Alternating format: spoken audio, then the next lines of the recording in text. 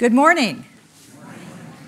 Oh, it's not exactly a sunny day, but it's a good day because we're all gathered here in worship together this morning. A few announcements that I would like to bring to your attention. First of all, as we continue to battle this new variant of the Omicron coronavirus, if you are able to please wear a mask while you are indoors so that we can protect everyone, including yourself, from further transmission. I know that several families within our congregation have had the coronavirus and been infected and are now recovering at home. And so it's just wise. If you can wear your mask when you're indoors, it will help all of us to get through this a little bit faster. If you are not comfortable coming inside to worship, we do have and are continuing to have the parking lot service outside. You can listen to that on 89.5, or you can watch this service online. It will be available tomorrow morning when our email is sent out.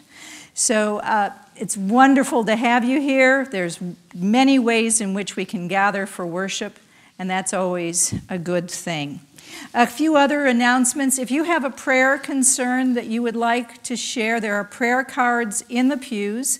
If you will take one of those, fill it out, and then as we are singing the first hymn, we will collect those prayer cards and they will be shared during our worship service today. If you have a confidential prayer, just mark that on the card and that will not be shared. That will just go directly to me.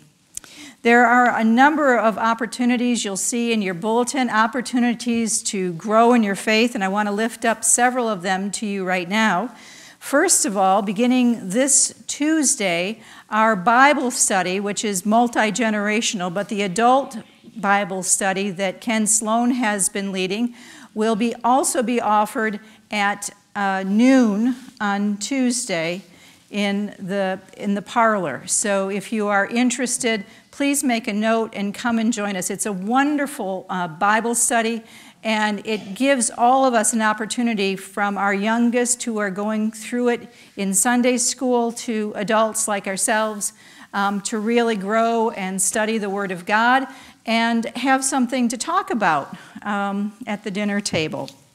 We are also starting a prayer group, a women's prayer group that's beginning this Sunday afternoon at 4 o'clock, and Jocelyn O'Neill is leading that. The details are in the bulletin this morning, and please consider that, because we grow when we grow in our relationship with Christ and we grow in prayer. And so there again is another wonderful opportunity. We're really excited that next month we are going to be having a confirmation class for our young people. And let me see, is there anyone here who might be interested in that confirmation class? Sophia, maybe? Yeah, maybe. But we need mentors. And so we need people who will help work. You're interested too. Oh, okay. So we need mentors to help with that confirmation class too. The normal ages are usually for confirmation is 12 and up for confirmation class. So we're glad that we have that. That's starting the end of February. We need mentors for that class. And our youth group is still going on, and we're really excited because on the 29th of this month, the youth are going horseback riding. That's something I've always loved to do. I've even been thrown by a horse a couple of times, and that makes up for a lot of the reasons on why I am the way I am today. But I love horseback riding. It would never keep me from going, and it's wonderful fun. So we hope that if you have a teen who is interested in going horseback riding, do the sign up. It's the 29th of January, and the cost is $35. Now, this is something I'm particularly interested in. We're having a family game night. And I know that many in our church don't know this, but I am quite a fantastic quiz master. You didn't know that. Yeah, they're still talking about me in Scotland. So, but that is February 2nd. We have a meal at 6 p.m. at Schaefer Hall. You can sign up in the email that went out on Thursday, and I imagine it will be in upcoming emails as well. So you can sign up. Dinner is provided. It's $10 for adults and $5 for children. And I think that money is going for scholarships. Is that right? What's the money? I'm getting a nod. So the money goes to help our scholarship fund too. So those are all wonderful things that we have coming up in the next few weeks. This morning, I'm very happy to introduce you. Our worship leader this morning is from the church that I served in Kinross, Scotland. So her accent may throw you off a little bit, but it's wonderful to have Mrs. Enid Campbell joining us in worship this morning and helping lead worship. So we really do have an international flair with us this morning. Beloved in Christ, in everything we do, in word and in deed, may it be to the praise and glory of our Lord and Savior Jesus Christ. For this is the day that the Lord has made. Let us rejoice and be glad in it. Let us worship God.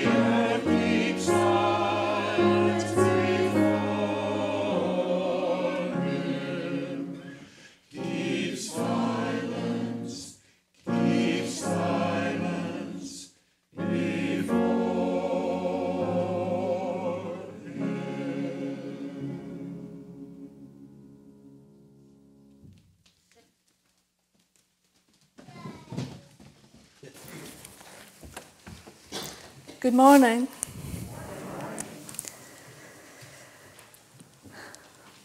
Please stand for the call to worship.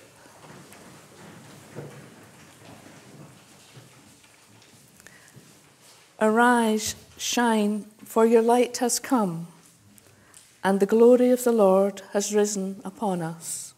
Restore us, O Lord. Darkness shall cover the earth, and thick darkness the peoples. Renew us, O Lord. But the Lord will arise upon you, and God's glory will appear over you. Restore and renew us, O Lord. Holy and majestic God, we gather in worship in praise of your steadfast love. Fill our hearts until they overflow, so that we may be a living testimony of your grace in Jesus Christ. Amen. Please remain standing for our opening hymn, Joyful, Joyful, We Adore Thee.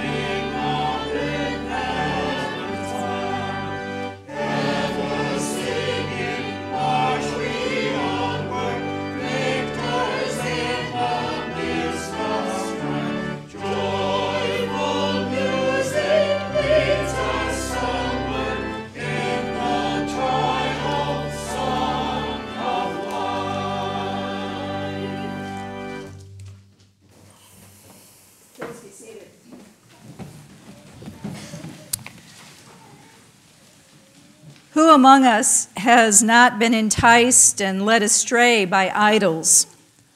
All of us come with a need to confess. Let us do so with trust in God's endless desire to forgive. Please join me in the prayer of confession. Loving Lord, we long to be your faithful people, but our good intentions run out and we come up empty. For all the ways we fall short in our sin, forgive us, gracious one. Change us like water into wine, to become what the world lacks, that our community, our nation, our church, and all creation may know your justice and love.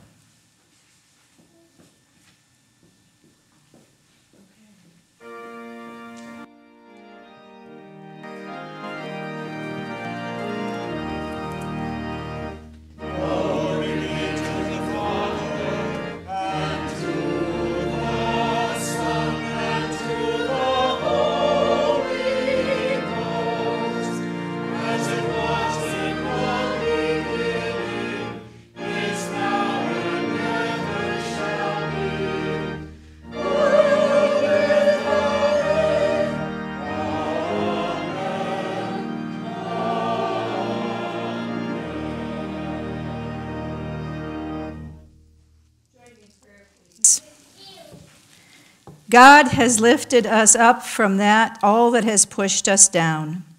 Gone are old names of derision, forsaken, desolate, loser, nobody. Through the gifts of the Holy Spirit, God calls you by new names: wise, knowing, faithful healer, prophet, mystic. Hear, believe, and trust your new name. In Jesus Christ, we are forgiven. Thanks be to God. You may be seated.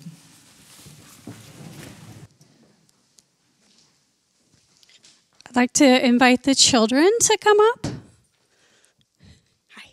You guys want to have a seat right here? Do you want to come up, Sydney? All right. Good morning, everyone.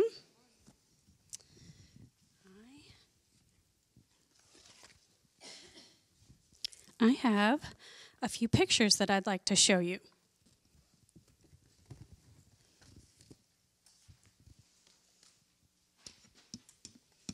Here's the first picture. I know maybe in the back you can't see, but that's me standing in a white dress. What day was this? Your wedding day? Yeah, this was my wedding day. Hard to believe, it was almost 22 years ago now. I wanted to talk about some of the people that are in this picture besides me. Do you see that lady standing right there? Her name is Nelda. Now, Nelda is standing here in this family picture. That's all my brothers and sisters and my mom and my dad. And Nelda is standing in this picture, but you know what? Nelda wasn't part of our family. She had her own family. But she was like a sister to my mother. So she kind of became my aunt. And we loved her very much. That's why she was invited to be in this picture with us on my wedding day with my family. Now, I had to say goodbye to Nelda a few years after this picture was taken. She went to go live with Jesus. And it was really sad. And we were all very, very sad.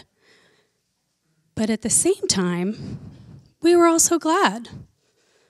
Because more than anything else in the world, Nelda wanted to be with Jesus. So while we still miss her, we know she is where she wants to be. And I keep this picture so I can remember that she was there with me on this day. And she celebrated it with me, and it was very special. Now, there's a guy standing in the back. That's my dad. He was there too. And I'm glad he was. Here's another picture of my dad. This is him when he was 3 years old. Now, I didn't know him then, obviously. But there are two other people in this picture, his mom and dad. Nope. I didn't come along until my dad was in his 20s. But that's his brother, Jim. And the other two people in here, those are my grandparents. And I didn't get to know my dad when he was 3 years old, but you know what? They used to tell me stories all the time. So I kind of got to know my dad when he was a little boy because of the stories that they used to tell me. And I keep this picture to remind me how much my grandparents loved me. I have had to say goodbye to them too. But I am so glad that they were part of my life, and I keep this picture to remind me.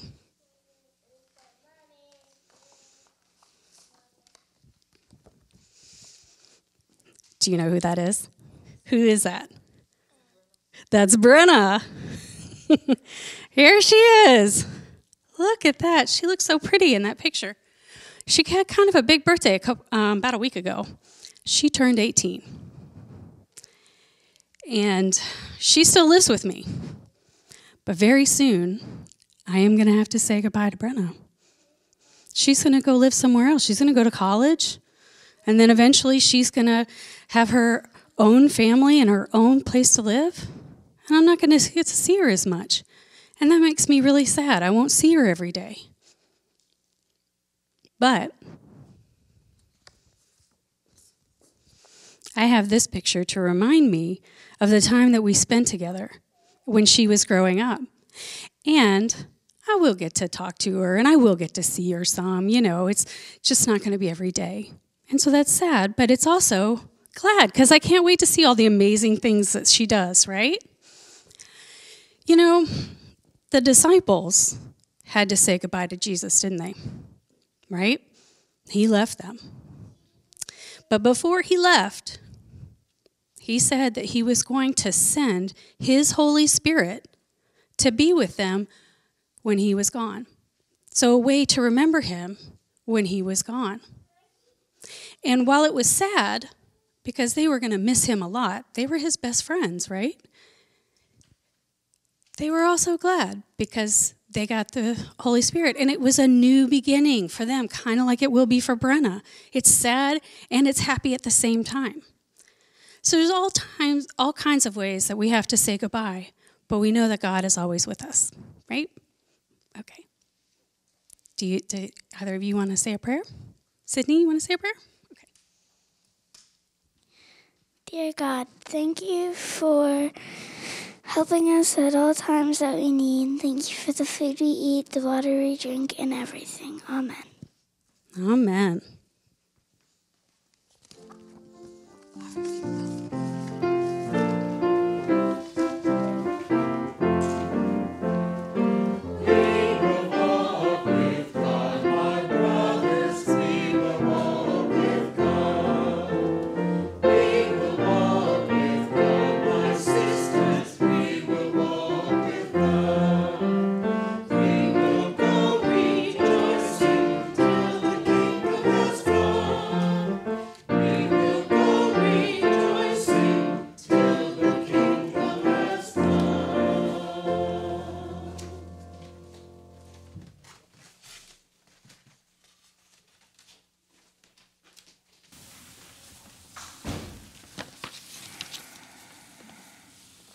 The first reading is Psalm 36, verse 5 to 10.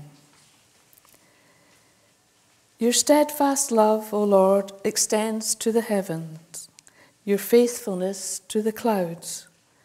Your righteousness is like the mighty mountains, your judgments are like the great deep. You save humans and animals alike, O Lord.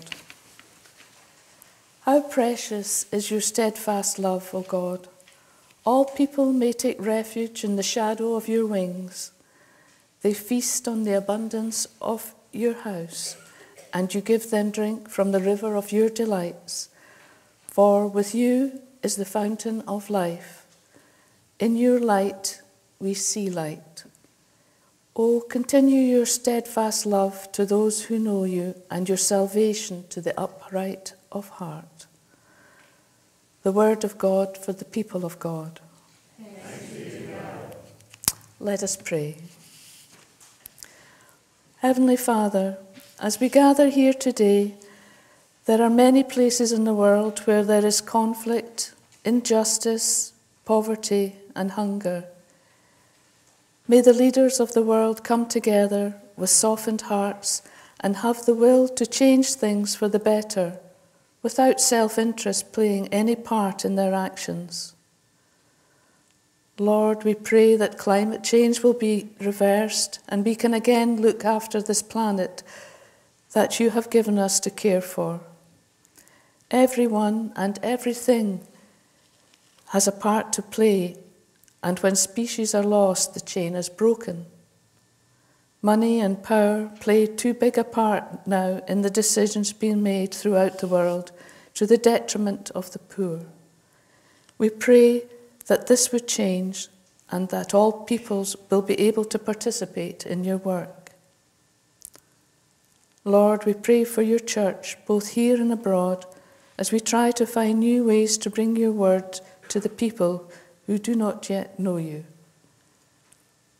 In these uncertain times, we pray for all frontline workers who face tough decisions each day. May you walk with them and carry their heavy burden. Thank you, Lord, that you are always available to hear our prayers and respond accordingly to your grace. And now, please hear the prayers of your people.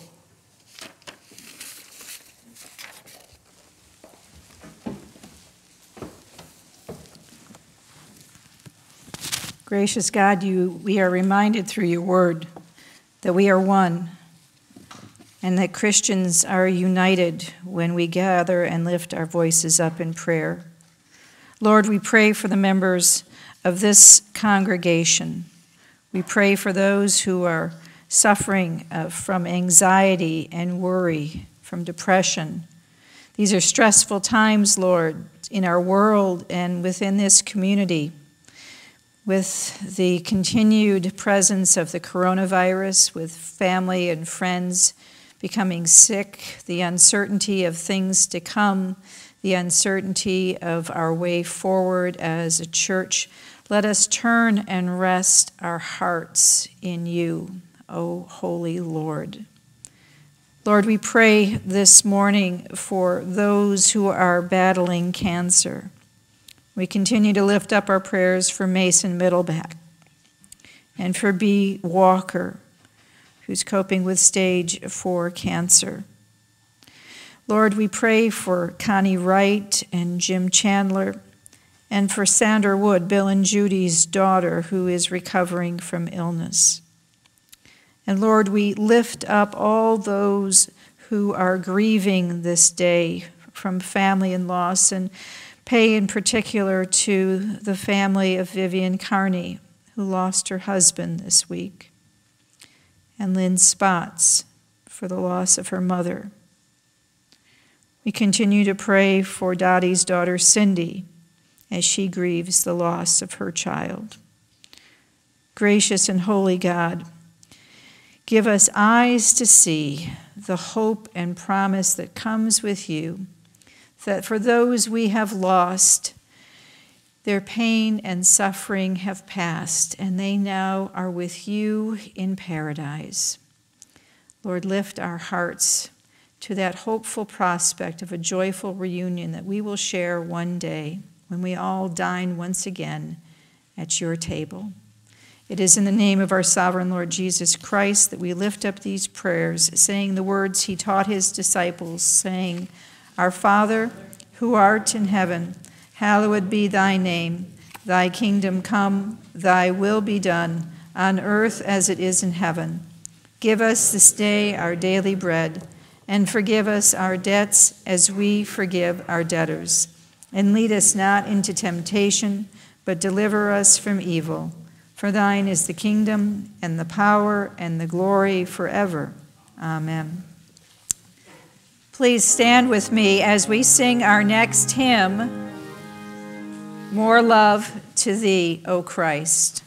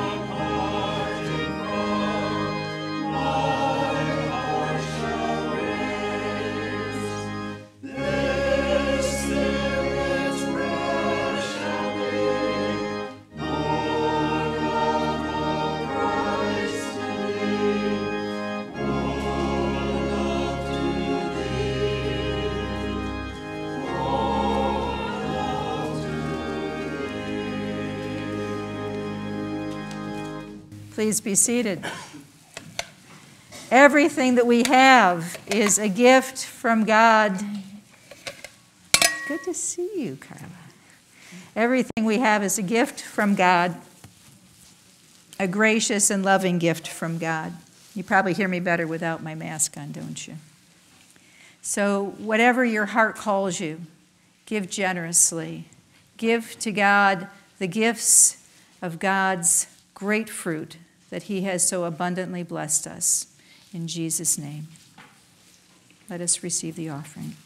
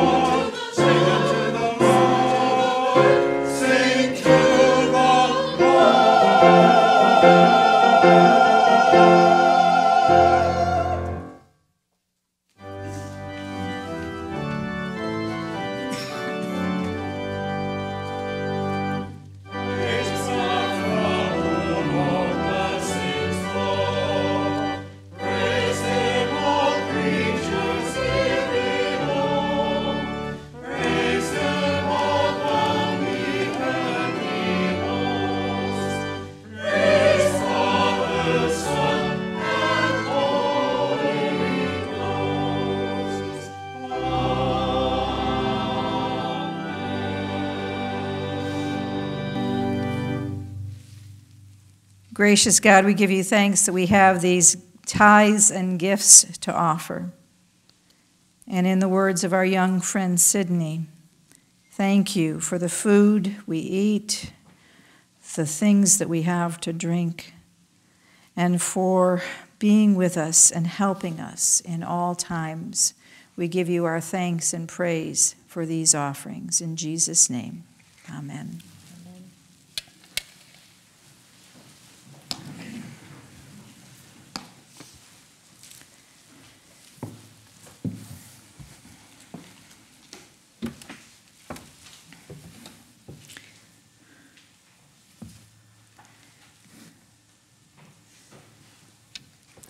So this morning, we return to the Gospel of John and the memorable story of Jesus turning water into wine at the wedding in Cana.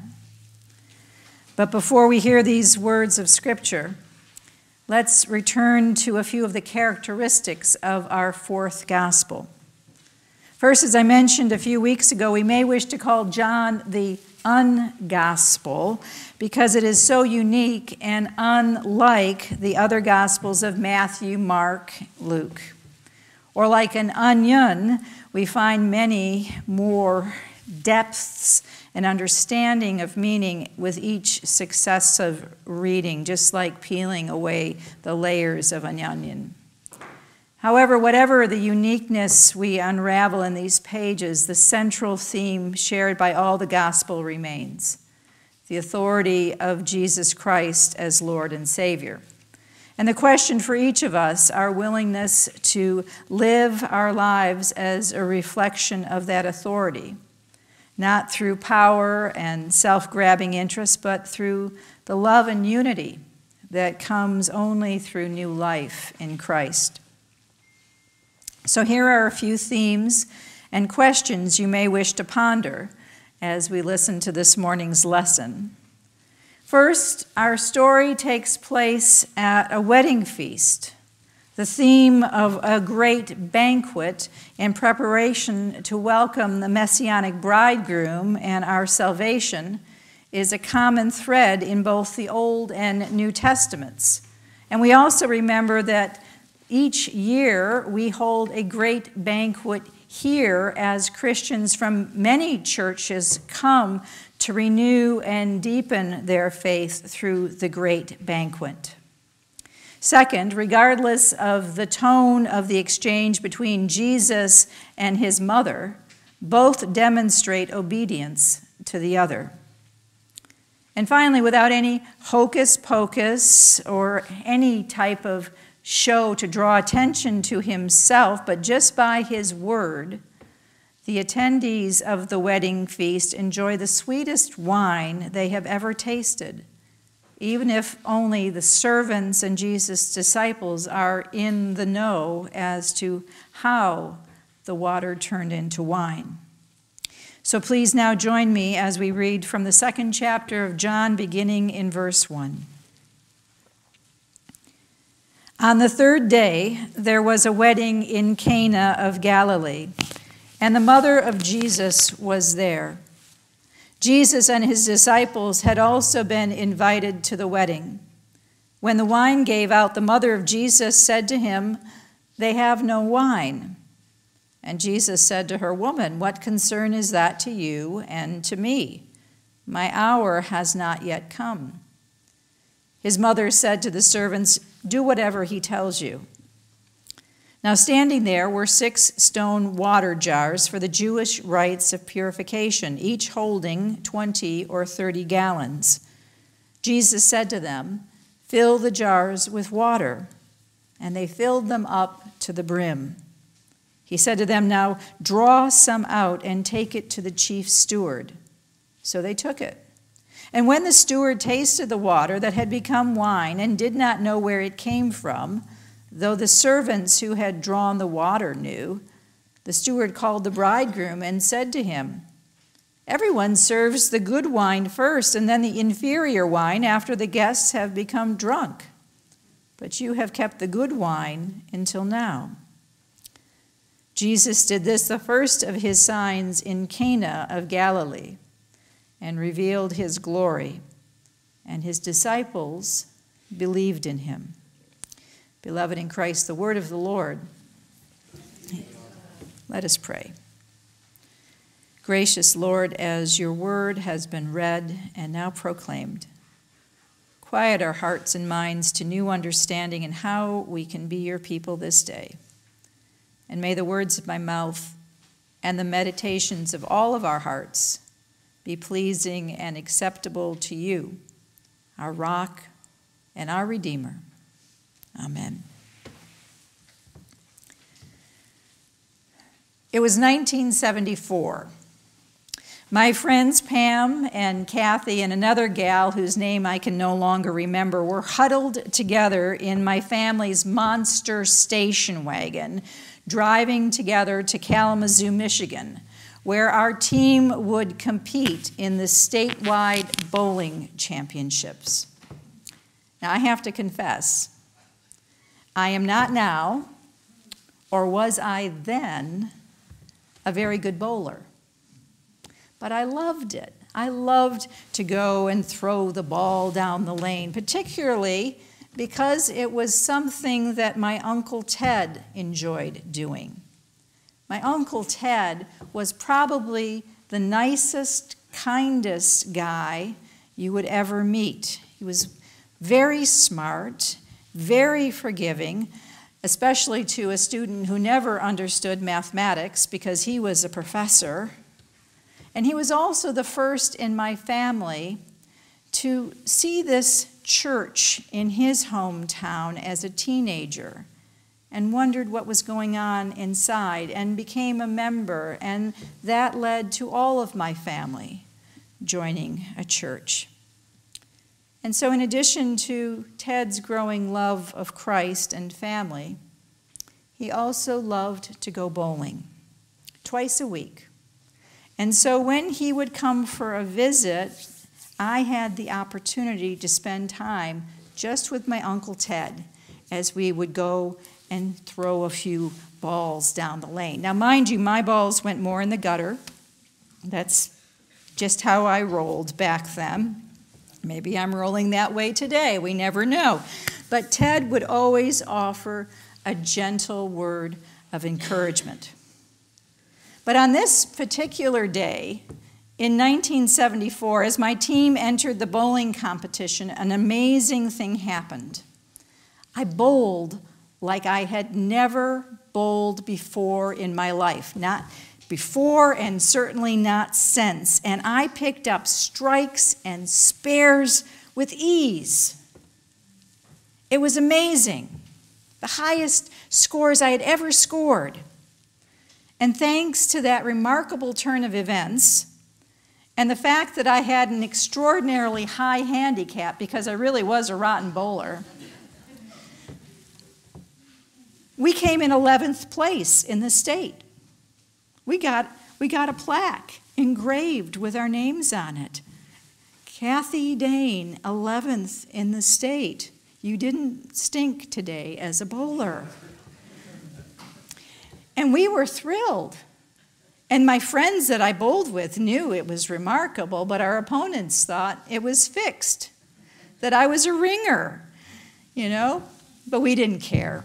We had that plaque marking our day, a trophy to recognize our achievement. It was just wonderful. What brings us glory? In just a few weeks' time, 2 teams will take the playing fields to decide who is the best football team. The winner will take home a ring and the team a spectacular trophy. But in the quest to win, some teams will take shortcuts or use unethical means to have a hand on the prize. And we've all heard the stories of deflated footballs or stealing signs. We hear in the business world of insider trading that leads to personal gain. But what is the true path that leads each of us to win the prize that will never fade? And what are the risks we are willing to take? Especially when that promised award still seems so elusive. The disciples were clearly on their journey with Jesus. They were early on. They had heard John the Baptist's confession that here was the Christ and followed, leaving their homes and their families, just to see if this man from Galilee was all that they had heard, the one and only Messiah. But perhaps after a few days of travel, the initial enthusiasm to follow this itinerant minister was wearing. And like the guests at the banquet, the wine had run dry. Maybe that's what you're feeling today. We've run the race. We know the prize that awaits, but we're running low on wine. We look around with worry or question our way ahead. We say we've done that before, hesitant to try it again, or become so comfortable in our traditions that we lose sight of the journey still ahead of us. We set our eyes on the dried up vines of worldly matters, forgetting the new wine that still awaits today and always through Jesus Christ. We look at our finances and worry. We look and wish we had more children in our pews and families, and we worry. We yearn for the church of the past when right now God is offering us new opportunities to be the church to the world. When we stop and think about it, we are natural worriers. When we are kids, we worry about our grades, among other things. And as teens, we worry about who we will date. As young parents, we worry about how we will provide. As empty nesters, when we can retire. As senior citizens, we worry about our health. Our worries are like dried up vines that keep us immobilized and unable to see the fullness that every breath can hold. In his sermon, What is Man?, the Reverend Martin Luther King Jr., whose birthday we celebrate tomorrow, wrote, "Through his amazing capacity for memory and thought and imagination, man is able to leap oceans, break through walls, and rise above the limitations of time and space. Through his powers of memory, man can have communion with the past. Through his powers of imagination, man can embrace the uncertainties of the future. Along with this strong intellectual capacity in man, there is a will. Man has written himself the power of choosing his supreme end. Animals follow their natures, but man has the power of acting upon his own nature almost as if from without, of guiding it within certain limits, and of modifying it by the choice of meaningful ends. Man is more than flesh and blood. Man is a spiritual being born to have communion with the eternal God of the universe. God creates every individual for a purpose, to have fellowship with him. This is the ultimate meaning of the image of God. It is not that man as he is in himself bears God's likeness, but rather that man is designated for and called to be a particular and in relationship with God. This concept of the image of God assures us that we, unlike any animal ancestry and the many inanimate objects of the universe, are privileged to have fellowship with the divine. But now we must admit that through our sinfulness, some of the image of God has left us. God's image has been terribly scarred by our sin. In the modern world, we have tried to get away from the term sin. We have attempted to substitute it for high-sounding psychological phrases and other explanations that will relieve us of responsibility. But my friends, whether we want to accept it or not, man is a sinner in need of God's divine grace. Whenever a man looks deep down into the depths of his nature, he becomes painfully aware of the fact that the history of his life is the history of a constant revolt against God. All we like sheep have gone astray. Every nation, every class, and every man is a part of the gone wrongness of human nature. All of the silly, sentimental teachings which have ever characterized any generation, the denial of human sin is one of the worst. And yet man is not made to dwell in the valleys of sin and evil. Man is made for that which is high and noble. When I see how we fight vicious wars and destroy human life on bloody battlefields, I find myself seeing man is not made for that. When I see how we live our lives in selfishness and hate, again I say, man is not made for that. When I see how often we throw away the precious lives that God has given us in riotous living, again I find myself saying, man is not made for that. My friends, man is made for the stars, created for eternity, born for everlasting. Man is a child of the Almighty God, born for his everlasting fellowship. What is man that thou art mindful of him, and the Son of Man that thou visits him? For you hast crowned him with glory and honor. Thou madest him to have dominion over the works of thy hands. Thou hast put all things under his feet, all sheep and oxen, yea, and the beasts of the field, the fowl of the air and the fish of the sea, and whatsoever passes through the paths of the sea.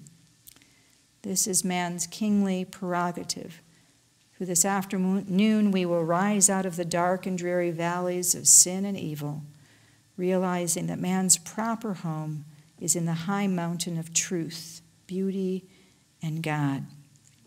Yea, even where God the Eternal dwells forever. Martin Luther King Jr. preached in 1954, a man who would later lose his life in a terrible act of violence. It is this relationship that we have together with God that can move mountains, that cares for the sick, that comforts the dying, and fills us with the hope and promise of new life. It is the reason we come together and meet here every Sunday to glorify God and praise the gift that we have been given through Jesus Christ. It is the reason we keep praying individually and corporately, expanding our opportunities to grow deeper in God's Word and to seek the fellowship of Christ in every aspect of our lives. It is what John testifies to in the opening chapter of the Gospel, that we have seen his glory, the glory as of a Father's only Son, full of grace and truth. Jesus turned water into wine, not so all could become drunk, but as a sign, so that those who followed him, the blessed poor servants and disciples, would remain with him throughout his ministry. They would see the truth of who Jesus was and bear witness, as we do, to who Jesus is. When I became older, I still loved to go bowling with my Uncle Ted. It was on one of those occasions when I went with him with what I called the boys, his group of octogenarian friends, that I noticed that Ted was giving guidance to his friend Al. You see, Al was, for all intents and purposes, blind. But Ted would tell Al which pins were still standing at the end of the lane, and Al would know intuitively where to position himself to throw the ball. And it was remarkable to see this nearly blind man pick up strikes and spares with ease. You see, we hold that same skill in Jesus Christ. Perhaps it's been a while since we had a nice conversation with God, or perhaps our conversations have become a little bit one-sided and we haven't spent too much time listening. But whatever the case, we are the ones in the know with a wonderful story the world is simply dying to hear. Because at the end of the day, no matter how many trophies and prizes that we seek, there is only one whose glory will never fade or wear out, and whose invitation to follow fills us with the goodness of God until our cup overflows. In the name of the Father, Son, and Holy Spirit. Amen. Will you please stand and join me in our affirmation of faith?